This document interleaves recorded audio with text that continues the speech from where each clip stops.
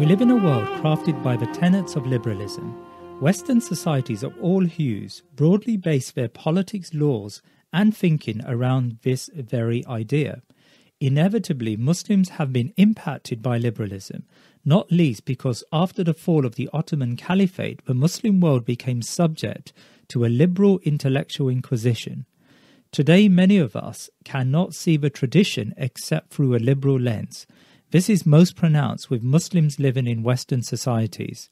Yet liberalism is also on the retreat the world over. Some of its basic dogmas are today being questioned not only by Muslims, but also by Americans and Europeans. A successive series of crises has called to question capitalism, liberal democracy, equality and freedom. We at The Thinking Muslim over the coming episodes will explore liberalism from a number of angles. We have lined up some very interesting guests, some who are ardent proponents of the liberal ideals. I have interviewed the self-professed American Muslim liberal Shadi Hamid. We have a very important discussion between the New York Times journalist Mustafa Akyol and Dr. Obamir Anjem, and other guests will contribute to unpacking and understanding how Muslims should navigate these issues. As some of you may know, I have hosted a number of courses exploring Islam and liberalism, partly because I have found many Muslim critics tend to skim the surface of these ideas, or their criticism appeals to those that already subscribe to their worldview. We at The Thinking Muslim want to move beyond our echo chambers, and in the process our confidence in Islam should enable us to dissect and, if necessary, critique with intelligence ideas that look to remove Islam and its energy from our lives. This week I have probably one of the most learned authorities on the subject. Professor Joseph Kaminski from the University of Sarajevo has recently published a really important academic work on the subject titled Islam, Liberalism and Ontology. The link to the book is available in the show notes. I spoke to him in April. He argues in his book that Islam is incompatible with many of the fundamental premises of liberalism. He also argues that Islam should not be coined in opposition to liberalism, such that we reduce Islamic values to be anti-everything liberalism may stand for. Our faith may sometimes share some values of other ideas, but the Creator sets out clear parameters and limits. These ideas will be explored in the podcast. As always, we hope you can continue the discussion on our website by commenting below the show notes. Do remember to forward this podcast to others, and we would very much appreciate a review on Apple Podcasts. This will help us in the podcast rankings. So, Professor Kaminski, what gave you the idea about the book, and why did you feel you needed to write about Islam and liberalism? What I think I want to point out here in this book, too, I don't want people reading this to think that this is some diatribe about how evil liberalism is, because I know that's what some people are looking for, the red meat, right? We know, I'm not going to mention any names, but we know some people that love to jump on this liberalism is pure evil, and everything is so bad about it. It's like the Dajjal, liberalism is the Dajjal is liberalism, and that's not what I'm trying to do at all here. I'm really trying to offer a technical analysis of the broader discourse of Islam and liberalism, and to show where they are not compatible. And my basic argument is at a higher order level, there's some serious incompatibilities that need to be taken, because my more general claim is if you try to organize a society around shaky foundations, it's going to end up imploding upon itself. It's more just, the book is meant more as like a warning, sort of like, it's written in a way that I want people to consider the potential dangers of trying to put a liberal social order in an Islamic society, because the point of this book is there's just so many things that are not conducive to that. And this is why I quoted Bernard Lewis at the beginning, somebody who I do not like in general. I also quote Sam Huntington, another person who I'm not a big fan of overall, but he does make a couple important points. And Lewis's point that I wanted to highlight is, no matter how far it's traveled, liberalism is a product of Enlightenment Western thought for the most part, the way we understand it today, at least, right? This isn't to suggest that there's no, proto-liberal ideas that existed elsewhere before the Enlightenment, but the discourse of liberalism as we understand it today and liberal democracy is a Western phenomenon. And when you implement it on other societies that don't have those social political prerequisites, and there's so many that I don't have time to talk about all that right now. You can just read Alexis de Tocqueville for some discussions about the uniqueness of America and why it was what it was and why other countries can't really ever hope to be it. There's nothing radically new here. But the point is that, people in recent times have tried to sort of find more of these congruencies between these two discourses. So are you saying that there are some overlaps between Islam and liberalism? Indeed, there are some. There's no reason to think there's not. But at the same time, we don't have to understand things like rationality, freedom, these other things that are emphasized within standard liberal idioms through a liberal framework, because within Islam, these things exist on their own terms as well. These ideas are not completely alien to Islam. And it seems like the problem is people, if you're a liberal, you support freedom of thought, freedom of consciousness. And if you're a Muslim, that means you're against it. And this is not my understanding of Islam, at least. And I don't think most Muslims see it like this. So this book is not meant to be a rant against liberalism. I would argue that liberalism is in many ways the best alternative to a properly functioning Islamic order, because certainly what China's doing is not something anybody wants to see, and I don't think anybody wants Russia's model. And let's be honest, there's some Islamic models right now, such as we see in Iran and Saudi Arabia, that I don't think most Muslims want either, right? So I'm not trying to say that liberalism is something horrible. I mean, let's be honest, American Muslims have it much better than the vast majority of Muslims in any other part of the world. And the same for British Muslims, to be honest. Like, there's a lot of people suffering a lot more than in these societies. So we can't just say that liberalism equals bad. But what I'm trying to say is when we really start looking deeply at what these discourses are about, what they center on, what they focus on, what their emphasis is upon, how their understanding of the world is situated, and then we do see that there are some significant differences that must be accounted for, and that perhaps we should look in other directions if we're going to try to create, models of social order that are going to be more conducive to an Islamic mindset and to an Islamic society. Because one of the points I make throughout my book is that the imposition of liberalism by outside forces upon the Muslim world have ended in disaster and tragedy. I would like to take you back to the beginning of your book. So you cite a discussion, a Cato Round Table event between Shadi Hamid and Mustafa Akil. Now, Mustafa Akil, as we know, is a New York Times journalist and a best-selling writer, and he argues that there is a compatibility between Islam and liberalism, and in fact, he's calling for some form of reformation within modern Islam to coexist more entirely with liberal principles. But you took you drew some interesting conclusions from that meeting between the two. Can you describe the meeting and why you felt even Shadi Hamid's argument, which was essentially your argument that Islam and liberalism are incompatible, why you still felt that Shadi Hamid's argument needed developing? So the roundtable discussion was sort of about this idea of, like, can we see some kind of liberal Islam emerge anytime soon? And Akil, who sort of made a career on trying to make an argument that this is a reasonable thing to hope for, his argument really does hinge upon reformation. And he'll admit that. Like, I've had a couple brief interactions with him online, and he made a very nice, passing compliment towards the idea of my book. I'm sure he hasn't read it yet because it hasn't even officially come out, but he thinks it's an important idea. And he sort of admitted that, yes, my whole premise is on reformation. And in his talk, he references Jewish enlightenment, the Haskalah. He mentions Moses Mendelssohn, and he talks about social prerequisites and all these things that can happen that will help allow for more liberal interpretations of Islam to come in. And then we can see like a more compatibility with Islam and liberalism. So he thinks it's feasible, but he will admit that it's not feasible within a traditional Muslim orientation. So the mainstream Muslim who you meet at the masjid, who reads, the classic scholars and whatnot, probably would take issue with his claims. And he's arguing sort of that these ideas need to change. They need to change with the liberal times. So that's what his whole thing has been. And he has another book coming out that sort of, I don't exactly know what the title is, but it sort of engages with this exact discussion. Maybe you know the title. Yeah, Reopening Muslim Minds. I would like to read it because I think it's going to be interesting to check out. But I think, once again, even in that book, it's a collection of arguments made by people that are not seen as within the mainstream of the discourse.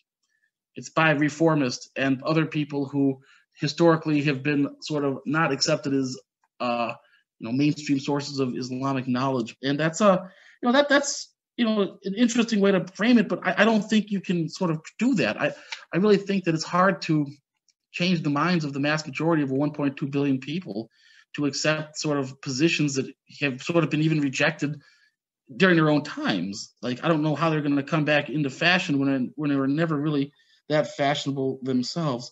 As for Shadi Hamid's argument, he sort of openly admits that he's more skeptical of the possibilities of Islamic liberalism taking place anytime soon. And he talks about people not wanting to risk their spiritual well-being to embrace liberal or non-traditional positions. And I think he's right on that. I think that is the more accurate assessment. I think most people aren't willing to embrace gay marriage and other things that are socially now becoming more and more hot-button issues. I don't think most Muslims are going to want to sit on the sideline as demeaning images of the Prophet Muhammad, peace and blessings be upon him, are drawn and shown in classrooms, and there's absolutely no repercussions. Like, I just don't think, of course, I think the vast majority of Muslims don't want to see the terrible tragedies that have happened in France play out in other places, because, like, that's, nobody's allowed in Islam to take justice into their hands as a vigilante. We all know this. But at the same time, I don't think most Muslims are going to want to say, well, you know what, freedom of speech, we've got to deal with it. Like, that's not how it works. And I think, once again, even within Islamic discourse, and this is one of the reasons why I argue there's some serious incompatibilities, is that there are going to be limits on free speech. There are going to be limits on freedoms. There are going to be certain things in an Islamic society you simply can't do that are simply unacceptable. And, like, that's a tough pill to swallow in a world that is dominated by the social norms of secular liberalism. This is something that you have to accept, and this is tough to explain to people because it's all about trying to find a way to square the circle, but sometimes you have to just say it's just not going to happen unless you reform the entire religion, unless you do what Akil seeks to do. And this is what Akil is saying should be done. And I'm arguing sort of that it shouldn't be done because it goes against my understanding of Islam. And I also don't think it's reasonable or feasible. I think it'll just lead to more backlash, more extremism, and more violence. Like, I don't see that as a solution. And what about Shadi Hamid? So Hamid sort of makes a point that I thought was sort of interesting, though, talking about within Sharia that, a punitive dimension is sort of an element that is intrinsic to the understanding of law within Islam. Now, I'm not an Islamic legal expert, so I can't go into too much detail about how accurate that assumption is, but it seems to be relatively true. There is sort of a retributive element of justice within Sharia, eye for an eye and some, whatnot. And, I think that that's a point that he says differs from the function of liberal law, and the idea of what the function of law is to rehabilitate without any real emphasis on the punitive dimension. And he says, once again, this is a talk that other scholars can have probably far more competently than me. But this is the kind of thing my book is engaging with. These are the higher order problems to make reconciling these discourses problematic. And I think there's a lot of examples like this where there's certain understandings of what the function of certain things are. What is the function of law? What are the function of rights? Why do we have rights? Who are the rights for?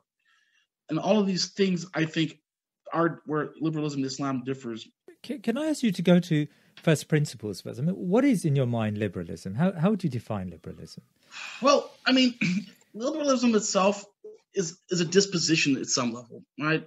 As I noted in my book, Andrew March argues a comprehensive liberalism. So we have to understand liberalism is there's two different dimensions I'm talking about.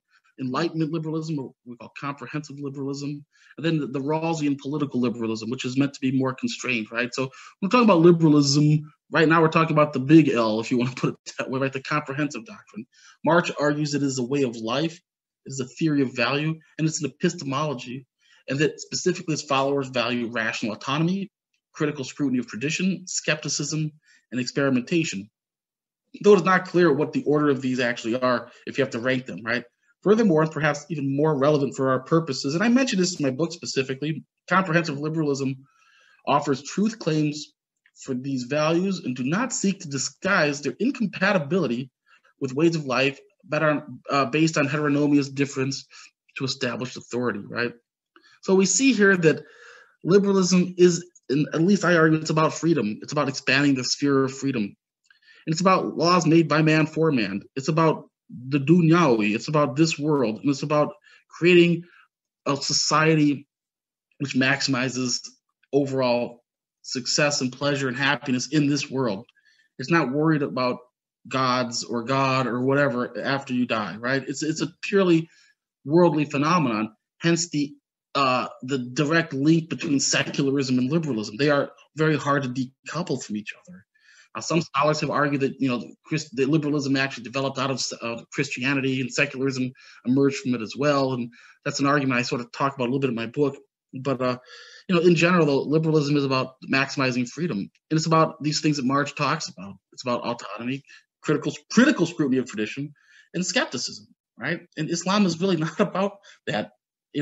Rational autonomy is important, but once again, there's sort of an underlying presence of the Quran, the Sunnah, the Sharia, and the tradition, right? When we talk about what modernity is, and I have a quote that I really like to discuss about whenever I teach about what is modernity. Basically, it's the Nicholas Compritis quote that I referenced at the beginning of the book. And basically, it's this ability to look into the future without having to look back at the past. Being able to untether yourself from the past, to look forward with a break, the possibility of a complete break with the past, looking at a new future that is separate from yesterday, right? I sort of made that far less eloquent than Compritis wrote it, but that's the basic idea. The potential for looking forward without having to depend on the past, and the potentiality for a complete break with the past. The past is over. We are now in the new age. That can't be done in any religious tradition that I know of, because all religions look back at certain prophetic figures, important foundational figures, and specific, usually some kind of sacred text, practices, and rituals that emerge from or out of those formative years of the religion, right? So you can't have an Islam that cuts the past, because that would mean getting rid of the Quran and the Sunnah itself, and that's not going to work. So when we look at some of these things, skepticism as well, like, there are certain things within Islam you just have to sort of believe, even if you don't know the answer to it, right? So while there's skepticism of certain things, there's certain things also that you just, as a Muslim, you are obliged to accept and to believe blindly, if you want to put it that way, right? And there's, of course, there's like reasons to believe this stuff, so it's not just, total blind obedience, right? But at the same time, there are certain things you're supposed to just say, we accept that we don't know the answer, and Allahu Alam, right? And that's something that I don't think you can really have an Islam that rejects that. There's certain foundational things that you just got to accept to be a Muslim. And finally, when it comes to experimentation, Muslims themselves obviously are some of the main creators of science. The modern scientific revolution that happened in the West obviously began prior in the Muslim world. There's all kinds of stuff that talks about this. You can find all that stuff online. But, once again, experimentation with the deen itself, experimentation with the methods and the sources of law, the sources of the tradition, is something that, as Shadi Hamid says, most Muslims aren't comfortable in engaging in, right? So all of these things at a foundational level sort of put liberalism and Islam sort of at odds with each other, right? So what I'm trying to argue in the book is that, and finally the last part Marx says here is that it doesn't seek to disguise its incompatibility with the ways of life based on deference to established authority. And let's be honest, that's what Islam at its core is all about: obeying the Sharia, obeying the Quranic demand, the decrees of the Quran. Is it not? So, Islam is based on sort of deference to established authority. Now, which authority, that's a question we can debate. But, I think all of us would agree at the core, who practice Islam and take it seriously, that, our obedience is ultimately to Allah and His book and His messenger. So these are some big things here. And I think that's something that we have to think about when we talk about what the Islamic approach to the world is, the Islamic approach to life is. And it's very different than the secular liberals' approach to life, because of things that are valued, right? Secular liberalism is based on a sort of model of rationality that's very the economic rationality that we see in neoliberal and liberal economic thinkers, right? Maximizing utility, all this stuff. And, for a Muslim, there's more to life than just maximizing profits, because certain financial gains are haram, right? And and if you value the akhirah over the dunya, that's going to change your value judgments dramatically in some cases, dramatically.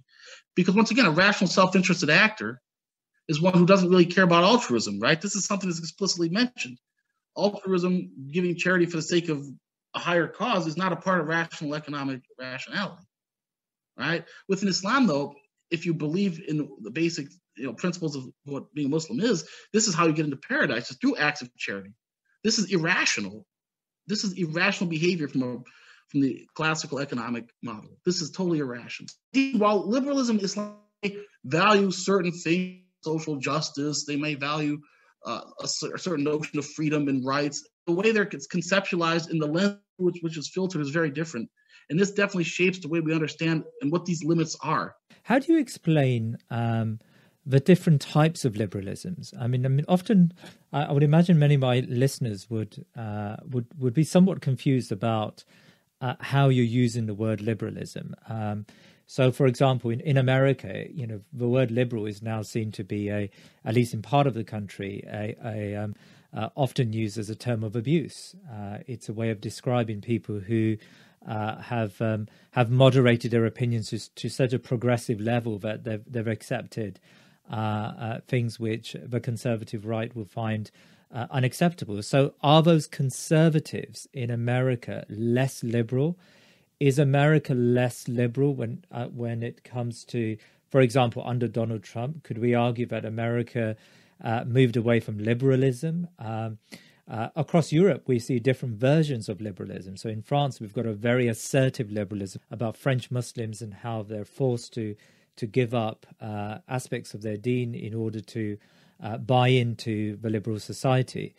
But also we've got, very softer versions of liberalism. I mean, in many ways, the types of the constitutionalism, the rationality, the break with the past, these radical ideas that came from John Locke.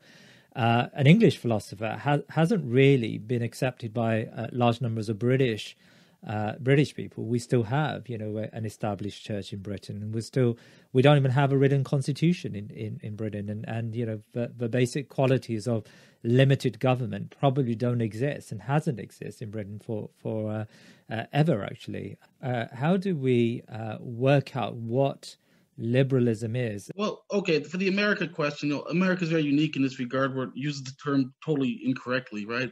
So like what are called liberals in America primarily are social democrats or socialists even, right?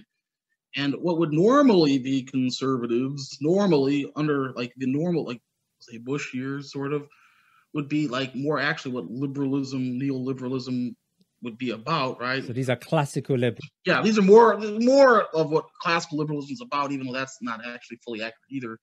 Actually, probably the best example of what a real classical liberal would be in the American sense are certain like real like libertarian. So, for example, something like, I don't know if you know who Adam Bates is. You ever follow Adam Bates? Adam Bates is an interesting guy, and I completely disagree with libertarianism because I just find it to be I think in the contemporary world, libertarianism is just an excuse to justify white supremacy for most people. But Adam Bates is not one of those. Adam Bates really believes in it. So the kind of stuff he stands for of limited government, maximization of individual rights and freedoms, this is probably the closest thing to what Lockean genuine liberalism is. Like that, the original intent people of the Libertarian Party, not this new sort of Trumpian libertarianism, which is more of a type of nationalism that almost borders on fascism. But Trumpism absolutely, I would say, is not an iteration of liberalism at all. It's something very different. And is it a response to liberalism? It's a response to liberalism, absolutely. I would say that it is a response to the prevailing liberal norms. So even though Americans seem to call the system wrong, like it's the norms, the ideas, the basic principles have been, it's a reaction to the failures of sort of the shortcomings of globalization, of neoliberal governance. It's all been a big response. It's been a reaction to it. And this is why two of the leading candidates up until the very end were really Bernie Sanders, who represented one sort of extreme within the Democratic Party, and Trump, who was the other extreme, right? But the Democrats in the end, at least in 2016, went with the more moderate, and then the Republicans went all the way, and it worked. And in 2020, again, Bernie Sanders came quite close. It was, I think, until South Carolina, when things really changed in favor of Biden, it looked like Bernie Sanders might pull it off this time. So, like, we do see that the failings of liberalism in the United States and in the West has led to backlashes. And we can see the backlash is even more dramatic in parts of Europe, I think, than the United States. I think Trump is a unique anomaly in some ways, but it is the continuation of a certain type of logic. So the reason Trump, the character, was able to assume power is partially because of the media empire he built for himself, his fame on the TV show that what's that show? The Apprentice, that everybody watched. My grandmother watched it, my mother, my father, the whole family. It was like something they did. And, it was sort of like being brainwashed into this big, powerful businessman who who was like this intelligent leader with all this money and power. And That's a vision that many Americans want for themselves. They want that.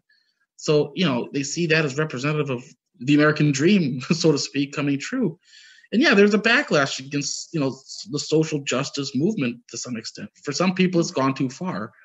And I do agree, typical American isn't ready for transgenderism. It's a confusing construct that many Americans simply are not comfortable with. And I don't think it's going to be, it's moving too fast, in my opinion. Okay.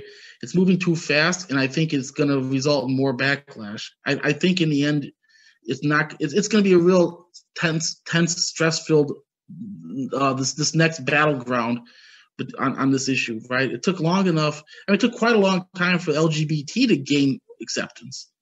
But I think the transgenderism is moving at lightning speed right now, the movement to normalize it. And it's going to lead to a backlash. And it opens up the door for people like Trump and others who speak in strongman tones about preserving the American values, whatever the heck those actually are, right?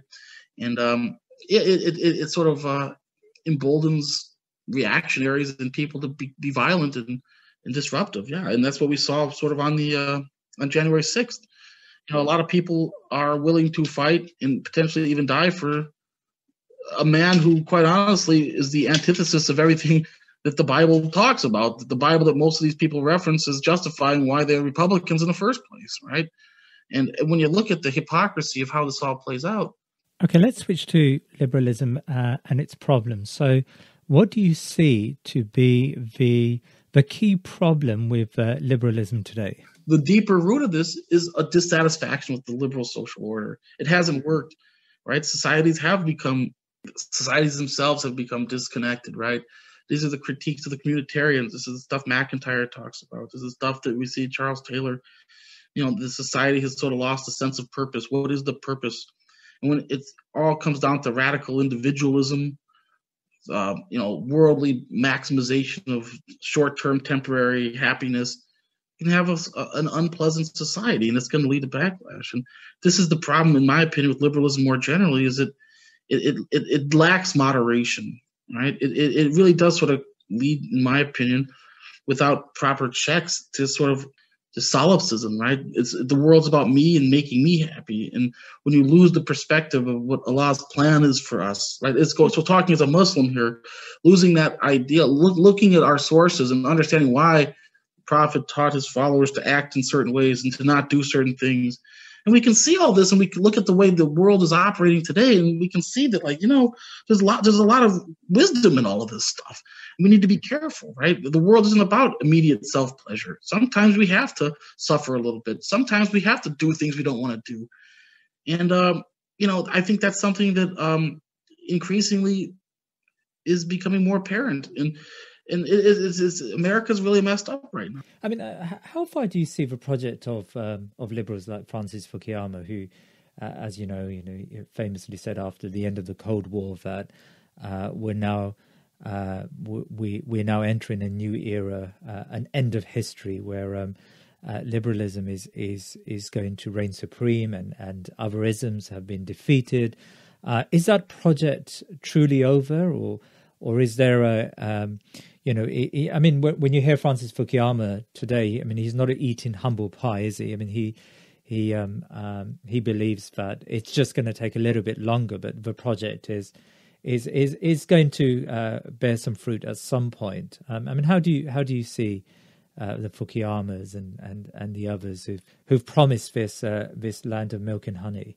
Yeah, he came to Bosnia a couple of years ago. I believe it was 2017. He spoke at the University of Sarajevo, to a packed auditorium, and he addresses a little bit. And sort of as you said, it's too early to tell kind of thing, right? Like the Chow and Lai response to Nixon, right?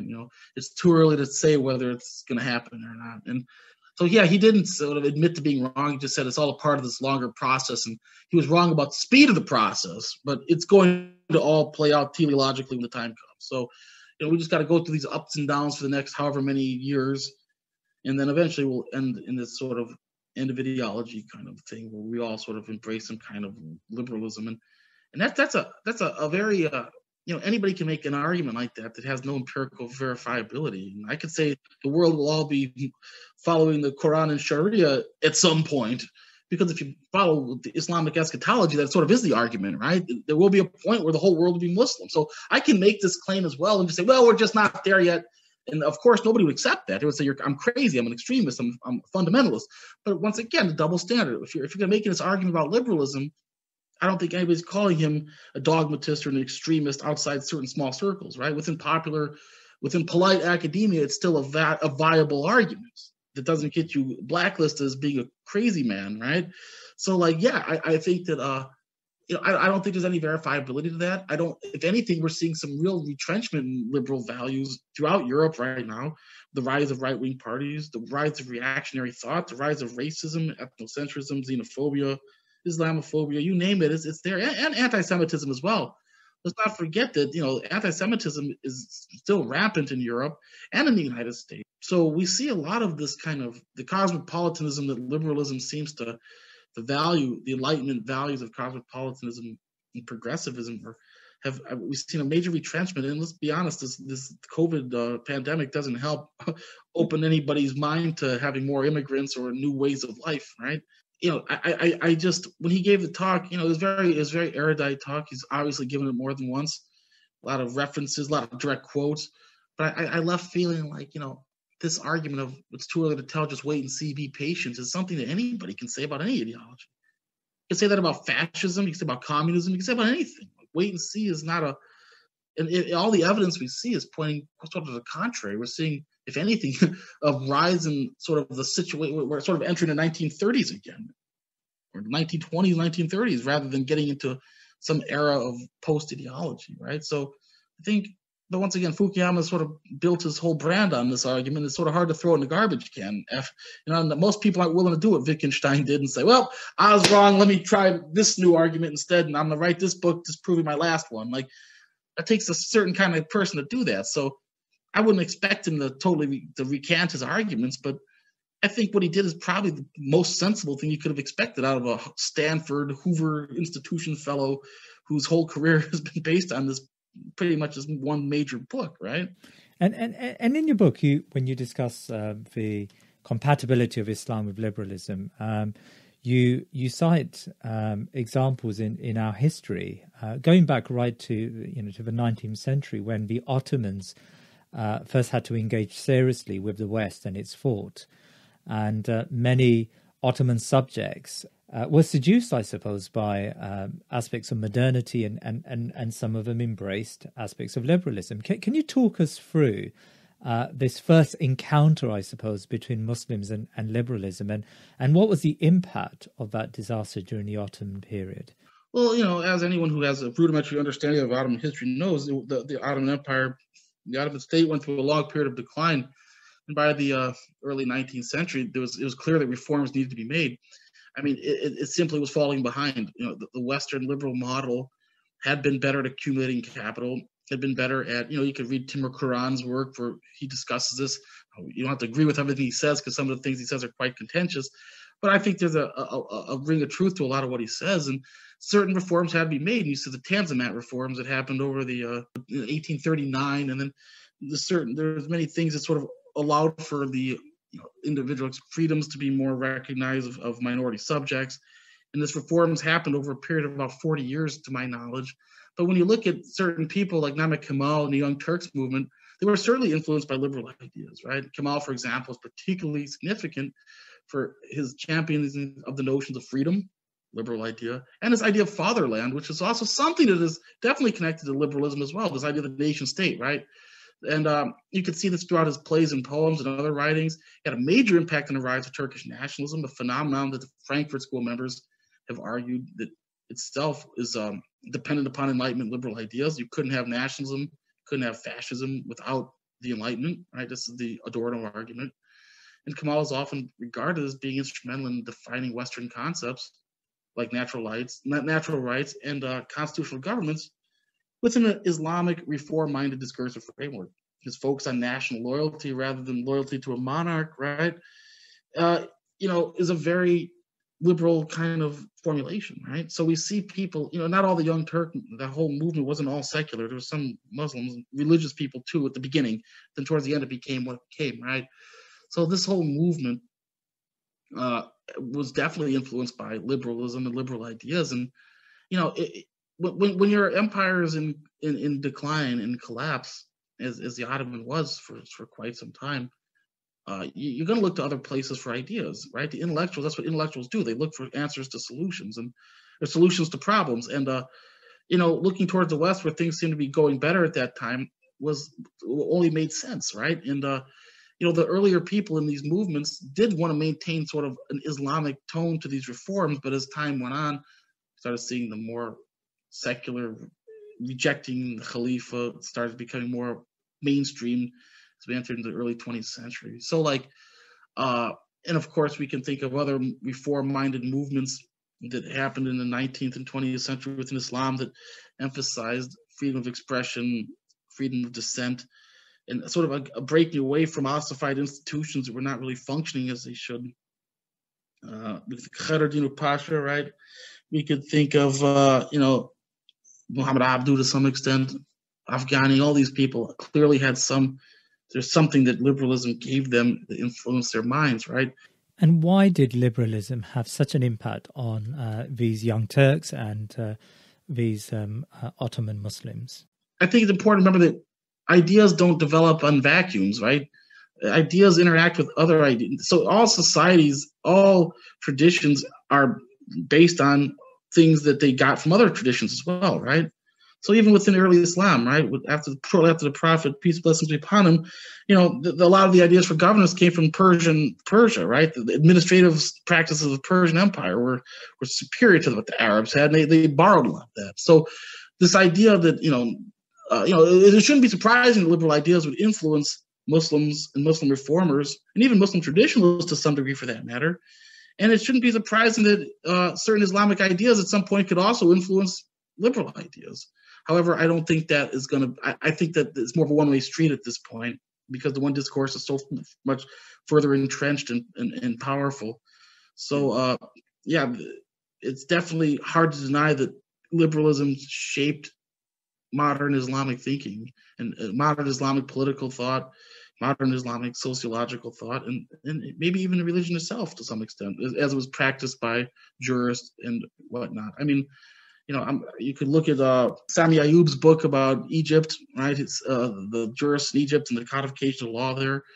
And there's a couple other books on that. And I think clearly the liberal ideas that were permeating found their way into this, right? The world had become different. And simply put, the nation state had disrupted the way things had operated. The rise of the nation state forced change upon the Muslim world. And, that is really an undeniable fact, right?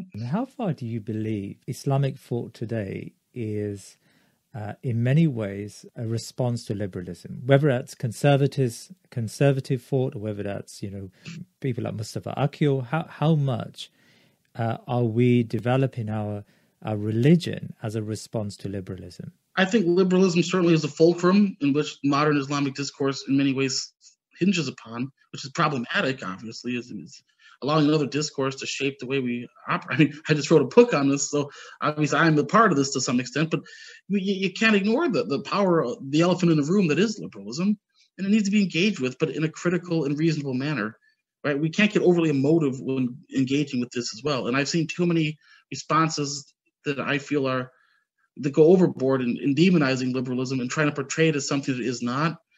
And I think that is also counterproductive. We need to engage with these concepts on their own terms, and we need to engage in what, once again, Andrew March, scholar who I have an immense amount of respect for, calls principled critical theory or principled comparative theory, right? Engage comparative political theorizing, which is like it's an art in of itself, and it goes beyond just rhetoric. It has a methodology to it, and we need to engage with this kind of engaged comparative political theorizing if we're going to make inroads and understand discourses better and come up with solutions for problems. Because in the end, that's what it's about. It's about finding solutions to some of the problems, because we can't deny that the Muslim world is in a pretty bad state right now. Muslims fighting amongst themselves, over the most minor of issues, things that shouldn't be causing such division. Scholars attacking each other in very crude ways, people making entire careers based on picking out faults and misstatements somebody might have made 10 years ago. I mean, it's really embarrassing. At the same time, though, we see a lot of scholars that at one point were considered traditional and conservative sort of slowly morphing into something that is trying to be more accommodating to the liberal ideals, and that too is problematic. So I think that we see reaction from both sides, and it's as you get older, but another thing is a lot of times this happens because as you get older, you recognize you have to be able to play nice with everybody if you want your voice to be heard. You have to be able to engage in respectful deliberation with people that you may be opposed to, because otherwise you're just preaching to the choir. Arguing points that people want to hear, who are clapping at everything you say, makes you feel good, but you don't make real change in that regard. You make change by causing people to change. So when you're telling people what they already want to hear, and then you get a pat on the back for it, I mean, what are you really doing? You're just speaking. It's an echo chamber, and that doesn't benefit anybody, right? So at some level, I do have respect for scholars that are willing to sort of, I don't want to say give away their position, but we're willing to respectfully engage with those that hold a different position. But I think that they should still maintain, the basic premises of what they stood for in the first place, without trying to, be overly accommodating where they lose their own unique position. And let me ask you about you mentioned Dr. Andrew March there, and he's written a book about Islam in liberal citizenship, and he talks of an overlapping consensus, and concludes that there are ways by which liberal society can accommodate Muslims, and Muslims can accommodate a liberal society. I mean, how far do you buy that as an argument? Well, yes, I think his argument about Muslims living in non-Muslim societies it holds pretty well. But I think, and he himself would agree, I think that his book was written with that specific angle. It wasn't about non-Muslims living in Muslim societies. It's about Muslims living in non-Muslim societies, right? So when we talk about an overlapping consensus, we should be sort of clear on what it means, because the term is used a lot. I don't think people fully understand what it means, right? So I have like a note here. I just want to read it because it's that important not to screw this up. On an overlapping consensus, right? Rawls' famous notion suggested that the supporters of differing yet reasonable comprehensive doctrines can still find common ground on certain principles of justice, so long as each comprehensive doctrine shared similar concerns as an authentic part of their original value system, right? Not a modus vivendi, right? Which we can talk about, which is sort of an agreement just for the sake of, to avoid conflict. And, quote, support a political conception of justice underwriting a constitutional democratic society whose principles, ideals, and standards satisfy the criterion of reciprocity, right? So this is another thing that I argue in the book. There's certain issues with reciprocity when it comes to Islam and non-Muslims and non-Muslim subjects, right? Once again, we look at this idea of free speech and this idea of defaming the prophet, right? The pictures that keep coming up in life. I don't see how any authentically Islamic society could allow for defaming images of the prophet to be freely passed around without some repercussions. I don't see how there could be certain practices and behaviors that are accepted in Western societies that would be able to be freely practiced in the Muslim world, in a truly Islamic society, an Islamic governed state, if you want to use the term I used in my first book. And so the principle of reciprocity is sort of problematic. And I also think that, when we look at overlapping consensus, the key word here is an authentic part, right? So it's not just making an agreement for the sake of avoiding conflict. It's about finding genuine overlapping consensuses. And indeed, there probably are certain elements that you can find an overlapping consensus with. But I think in general, when looking at the second order problem, the higher order issues, there's some major disagreements and major different understandings. That's something that needs to be considered. And that's what my book really tries to focus in on, that we should understand these lower order commonalities as being incidental rather than indicative. It's incidental to rather than generally indicative of an actual congruency between the discourses. You talked about there may be some incidental overlaps between liberalism and Islam. And what are you referring to there? Well, I think the way we see the concern with human rights, right? There's an overlap on that. but I think what it's rooted in, right, is different, right? Human reason, human understanding of what those rights are based on the UDHR, the Declaration of Human Rights. That's sort of like the liberal understanding where they derive from, right? We come out through reason, and for Muslims, human rights are understood as a part of Allah's divine will, right? As we understand that through the Sharia, through Quran, through Sunnah, through Hadith, right? And yes, we sort of reach a similar conclusion, but when you find out where the sources came from, it's a very different place, which shows that there is overlap between human reason and Islam's foundational sources. And this is something, if you look at like Ibn Taymiyyah, they argued this, that you can partially derive morality based on your own free will, but you need the Quran and the Sunnah to fully get it right. So without those sources, you can't really understand things properly. So you're not completely, like, if you didn't have it, you'd be lost and you'd be murdering people because you would be so confused. You have a basic inkling of this divine will in your fitra, right? Your who you are born as, but it's through the Quran and the Sunnah that we can perfect that, we can fine tune that, and become genuinely moral subjects, right? So we're built with the capacity to understand this stuff, and we're built with certain inclinations towards what is good and what is bad. We have a natural disposition. So that would be one example, I would say, where you sort of start at two very different starting points, but you end at a sort of similar conclusion. And I think we can find a lot of those, but I don't think I have time to go into all of the different examples of that. I come across a lot of Muslims who study politics and philosophy at university, and of course we tend to find the classical forms of liberalism of John Locke or John Stuart Mill, and the capitalist theories of Adam Locke to be somewhat very problematic, and we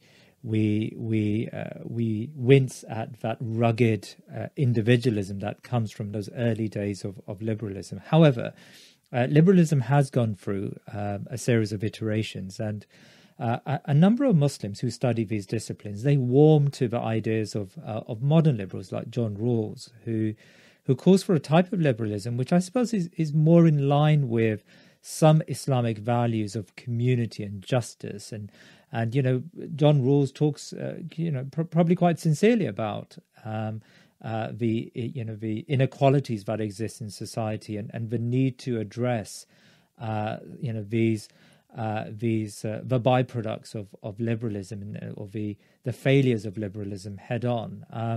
Would you say that this sort of John Rawlsian version of liberalism is at least more tolerable to the type of Islam that you and I may practice? Yes, absolutely. This is, I think, Muhammad Fadl's argument as well, is that basically, Islam and comprehensive liberalism, they're pretty different. But I think one of the things he really tries to do throughout his works is to show the compatibilities in the overlap between Rawlsian liberalism and Islam. And he writes very eloquently, and I think he's an amazing scholar. I really enjoy his work because it's very rigorous, and his access to primary sources and his knowledge of Islamic law is amazing. But I think at the same time he does sort of offer a specific kind of Islam that fits within that interpretation, right? And I think the kind of Islam he's discussing a lot does hinge upon sort of progressive interpretations of certain doctrine, or sort of things that are about reform, sort of reform-oriented things that might go outside the traditional understanding of certain matters. So yeah, Rawlsian liberalism, it claims to be a neutral arbiter in these affairs, right? That it doesn't care about your religious background, right? It's about deliberating from this original position, right? So when you look at the whole beginning of Rawls' theory, it's about sort of mutual disinterest, I guess, of the other person, and you're arguing basically from your own rational self-interest based in this world, right? So you're getting rid of all your other worldly and psychological attachments, and you're deliberating as generic being, right? That's a generic being that doesn't really have a history, right? And this is sort of problematic on many levels because Muslims do have a history, and they do have foundational sources. Once again, we can't, as Muslims, cut ourselves off from our tradition. We can't do that because it doesn't work. So, the quote from Bihu Park, right, about liberalism itself is a transformative project. And while, the thing with Rawlsian liberalism is it still ultimately requires transformation. It requires you eventually giving up that position, unless you can articulate it in some kind of way that is conducive to the requirements of public reason, right? And then we see Habermas has an institutional translation proviso, I believe it's called. And this is the same kind of thing, is that you can come into the deliberative process arguing rooted in a comprehensive doctrine, but at some point you got to find a non-religious reason to justify your claim. And that's something that does he talk about constitutional essentials? The question is Rawls talking about constitutional essentials only, or is he talking about all forms of deliberation? And if you look closely at Rawls, it's not clear exactly what the answer to that is. But even if you give him that he's only talking about constitutional essentials, there's still certain constitutional essentials that in an Islamic society would hinge upon engaging in discourse and deliberation that is rooted in revealed sources and in prior texts, in prior rulings, right? So, can this be done? And I argue I don't think it can. And that's what I'm trying to make the point throughout my book is this is a tough sell. And I don't think it's really feasible.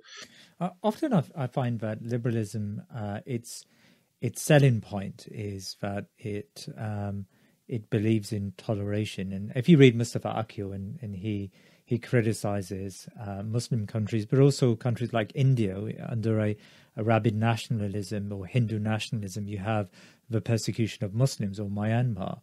And I suppose the argument is that only liberalism can negotiate the different versions of the good life in a given society. And so you could be a Muslim or a Hindu or a Buddhist, and you can thrive in a liberal society, but no one system of belief is going to suppress another system of belief. And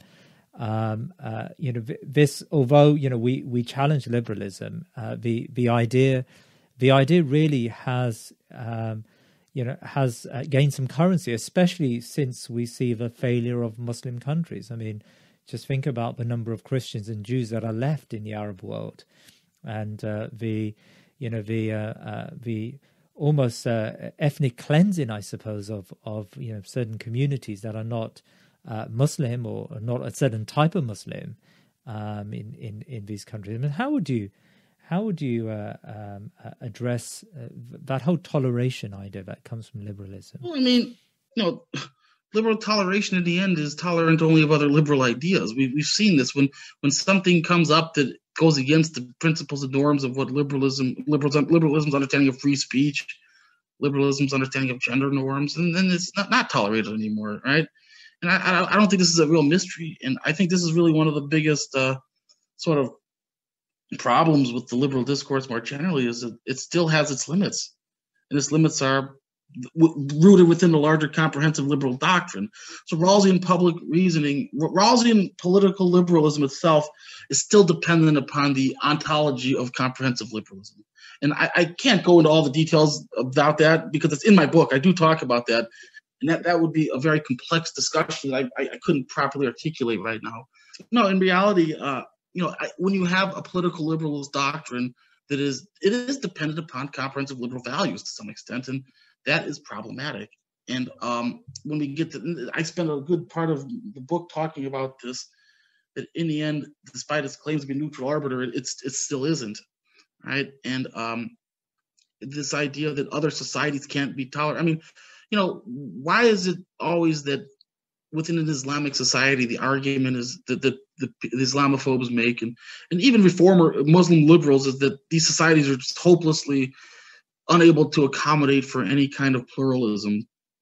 This is craziness. The Ottoman Empire had multiple different faith traditions living within it under relative peace. You saw this in Al-Andalus as well. Why have Muslims accepted this narrative imposed upon us that we have a religion that doesn't tolerate any dissent? You must, in an Islamic society, be exactly what we say, and if not, it's to the we're going to hang you, or we're going to cut your head off, right?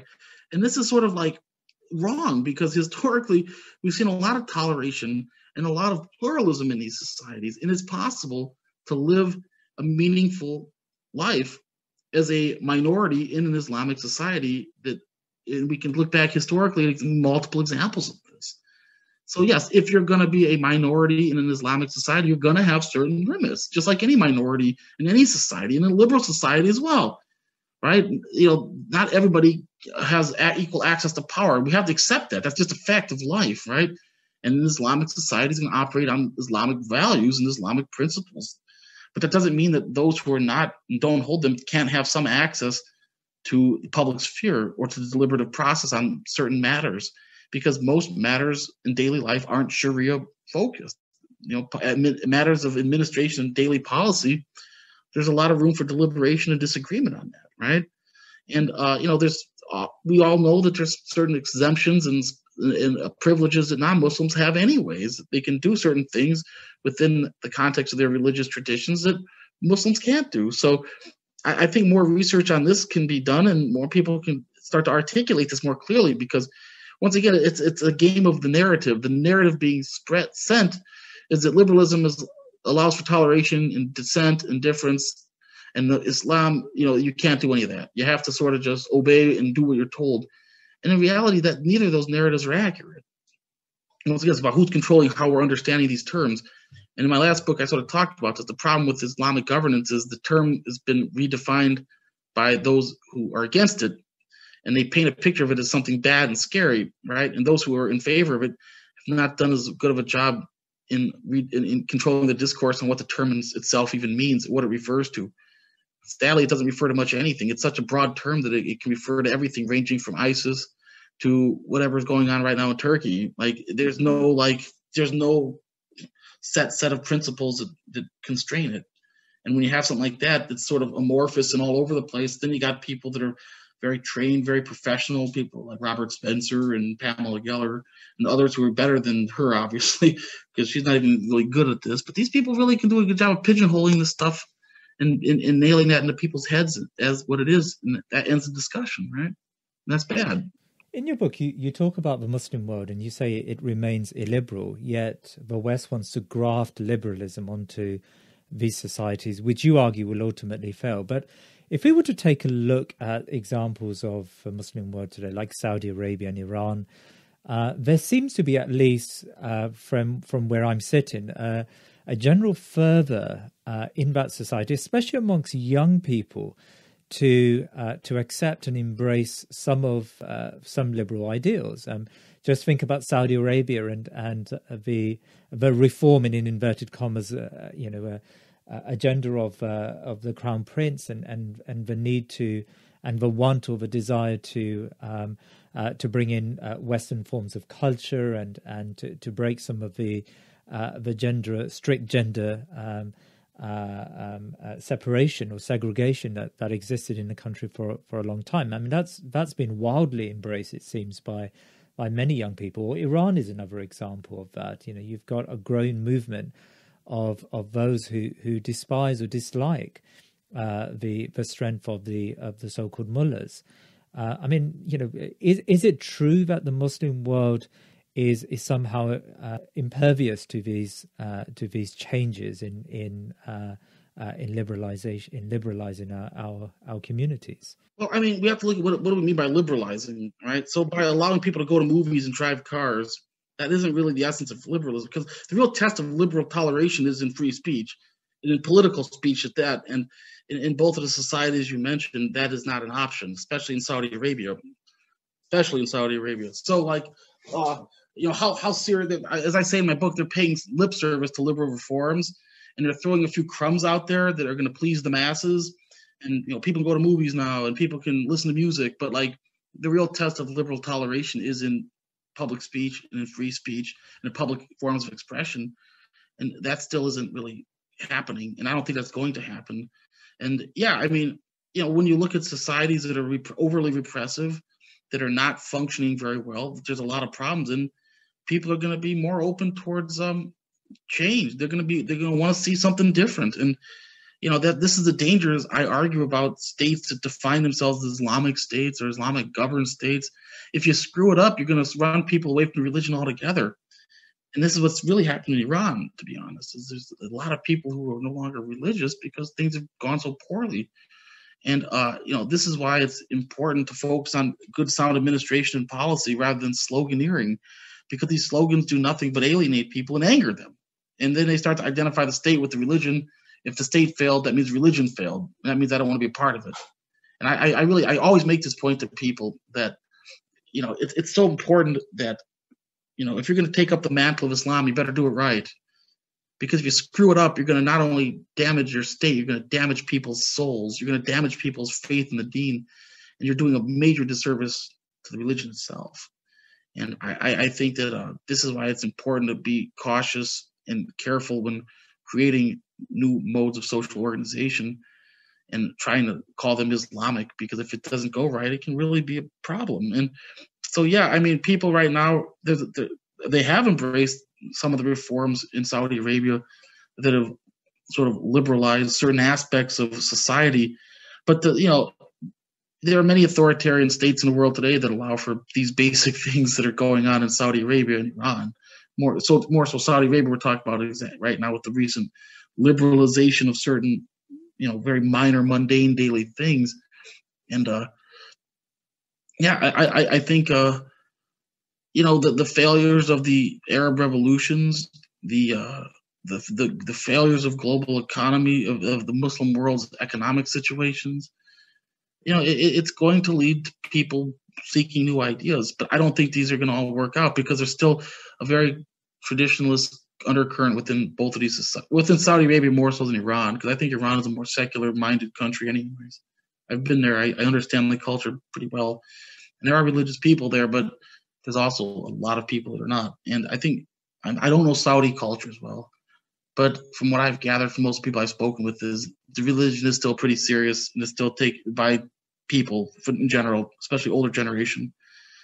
And it just, people are looking for answers to their daily economic problems, their daily lack of comfort, their lack of opportunities. And, I make the point that economic development is important. If you don't have societies that develop functioning economies that offer people jobs, you're not going to have a successful state. And Muslim societies don't make stuff, right? They sell mineral. These are rentier states. You can look that up if you don't know what it is. But basically, a rentier state is a state that collects rents through things like oil and other mineral resources. They don't produce anything. They just sell their oil, and then it gets refined abroad and sold, back to these states in many cases. And this isn't a good way to run your economy. You need diversified economies. You need local industries. Entrepreneurship is essential, and it's very much lacking in much of the Muslim world, right? Like entrepreneurship that actually engages with large industry, that engages with creating industries locally with local people working in them. So, the problem is that's not really been fostered, and there's no reason that, the Arab world can't manufacture automobiles or airplane parts or other things that we see that are manufactured in the United States and in Canada and other places like that. So I really think the economic development is essential, and I think it's been neglected. So when you have these competing sort of ways of understanding the world, like an autocratic state, rentier state, and then you try to thrust liberal ideas on it, you can have a mess. You can have a lot of confused people who don't know what the heck's going on. And that's sort of what you're seeing right now, I think, in Saudi Arabia. I don't know what's going to happen there. It's going to be very interesting. It's really a work in progress. It's a laboratory for analysis of what happens when you implement, sort of over the night shock liberal reforms. And one final question, Dr. Kaminski. I'm interested in your take on what's happening here in the UK.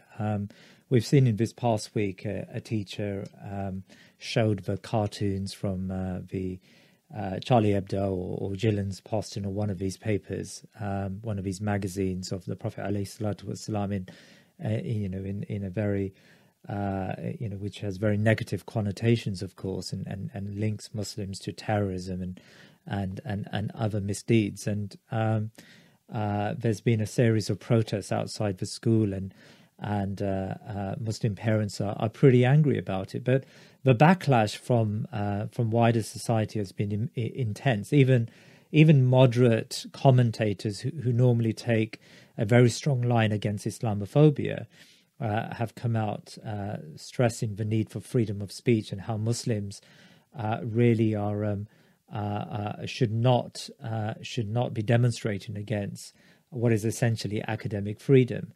Do you see this as as an example, a mini example of this incompatibility between liberalism and Islam? And if so, how do Muslims navigate around this far more assertive form of liberalism that we, especially in Europe, are facing, over these past few years? With strength. And in my opinion, Muslims need to engage with this strongly. They should be out protesting. Freedom of speech is a two-way street. This guy in the UK can say whatever he wants, right, legally. Why can't Muslims then protest this, right? Why should Muslims just accept this without having some kind of outcry or some kind of repercussion? I think that this is exactly the problem we've discussed here. Is this hypocrisy of toleration that it's people have basically made the argument that the whole notion of toleration, especially in free speech, is just a way to allow for people to harass and say nasty things about Muslims, because there are limitations and restrictions on what other people can say about other people. So you can't say certain things about the Queen, you can't say certain things about Jews, right? And it seems like the people who the free speech rule applies to are specifically to Muslims and to Muslim figures. And Muslims need to use the free speech to their benefit, protest, and let people make it difficult. Boycott these people's products. Do things. I think it was good after Macron made his most recent offensive comments. People throughout the Arab world started boycotting French products, and he backed off a little bit. If you paid attention, he sort of walked back what he said. This is use the power of the purse. Right? This is a good way to get things done in liberal societies, is to boycott their products. Nike and all these companies in the United States respond to this stuff, because when you start attacking the checkbook, that's how you make real change. And I think a violent response is not the answer to this, because it's just going to result in every teacher showing disrespectful images. It's going to backfire. But there are ways to forcefully and strongly voice your discontent with something that don't go into violence, and that's why Muslims need to organize and come up with ways to hold these people accountable. And I don't think that Muslims should. This is not about it's not just about free speech, and I think this is really the double standard has to be called out, and it's time to start making it more clear that we know what you're doing. Everybody knows what's going on. If this was some kind of cartoon mocking the Holocaust or a gas chamber, it would have been condemned and the teacher would have been fired immediately, right? So we know that there's double standards on this. We know that in France, too, that the comedian, I can't remember his name, it starts with the letter D, Douadanay or whatnot. He went to jail for a few months for making anti-Semitic comedy routine, right? Isn't that something? This guy went to jail for comments he made in a comedy routine about Jews. And on the other hand, showing offensive images of the Prophet Muhammad is somehow seen as free speech, and there's no punishment for that. Now, that particular case, there are a lot of things going on in that case. That's far more complicated than I think the media has let on. I think that when you understand what really happened in that case, it was a tragedy. I think the teacher made it clear that he was trying not to be disrespectful. I still don't think he should have done it, but it wasn't meant to antagonize the kids, and it was sort of a he said, she said kind of thing, and somebody from totally outside ends up committing an atrocity, right? But once again, this is when you antagonize a minority people by offending their most sacred figures, this is the kind of thing you have to expect could happen. Whether it's right or wrong isn't the point. There has to be some logic and reason. People get offended, and when you do this, understanding how people have responded in the past, you're just creating a situation where you're putting yourself in a position of a problem, and it doesn't need to be done, right? Does it need to be? Is there a way to have this lesson without actually showing the offensive images? Is there a way to do it culturally in a sensitive manner? And of course there is, right? But when you see like I said, the British case specifically, the thing that's going on right now, I just don't think it was necessary, and it was just antagonism. And this is the kind of thing that in a Muslim society, I think there would be repercussions for. You couldn't do this kind of thing, and that's something that I don't think is going to change anytime soon in the minds of most Muslims. And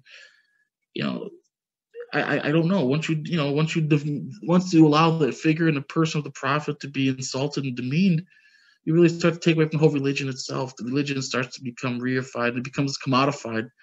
And I actually quoted in one of my articles what's his name? The guy who was murdered by Steph Charbonnet, I believe his name was, the editor of Charlie Hebdo. He gave an interview, in an article I published about Islam and imagery in the journal Social Compass in 2019. or 2020 it came out actually. I talk about this. He talked about his whole purpose was to mock Islam until it became as banal as Catholicism. Very interesting quote. To mock Islam until it becomes as banal as Catholicism. So indeed, he wasn't trying to make these images as for a cheap laugh or to even offer profound social commentary. It was an act of war against Islam. It was to mock it until it became so commonplace that it was just like making fun of the Pope or making fun of a T-shirt with Jesus' picture on it, right? This was the goal, to mock Islam until it became just another who cares, which says something. It means that Islam still maintains there's a strong connection to the religion. People are willing to fight for it. There are still certain taboos in the religion, which in my opinion is a sign that the religion still has still has viability. It's still alive. People are willing to get upset when people stop caring.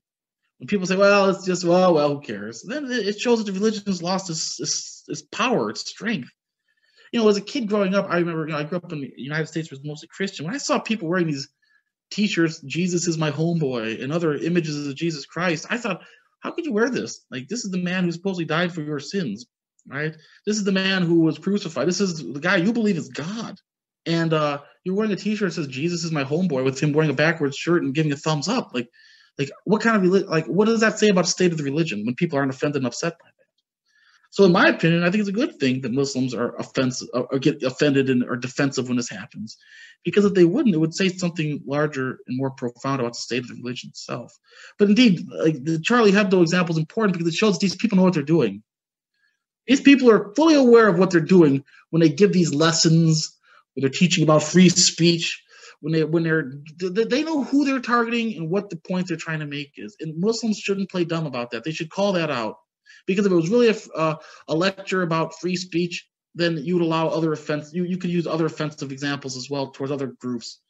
But clearly that wasn't done. Professor Joseph Kaminski, it's really great to have spoken to you today. And I would advise everyone to purchase this book if they want to understand Islam and liberalism further. And I think it's a very intelligent look at the subject, and it really is very much needed. So thank you for your time today, and I pray that the book has an impact in the general discourse about the subject. And I thank you very much for giving me the time to talk a little bit today. And like I said, it's hard to talk about these topics, and because it's so complex, there's so many moving parts. And if I sounded like a little bit cluttered today, read the book. I promise it'll make more sense than the way I sort of explain things. I just feel like when I lecture and talk, it's not as clear. I feel like my writing is a little bit more to the point. So I really recommend, if there's anything you don't understand about what I said today, read the book. And I think it'll clarify any confusions you may have about what I was saying today. And thank you again for this really wonderful opportunity. This is my first public talk about the book.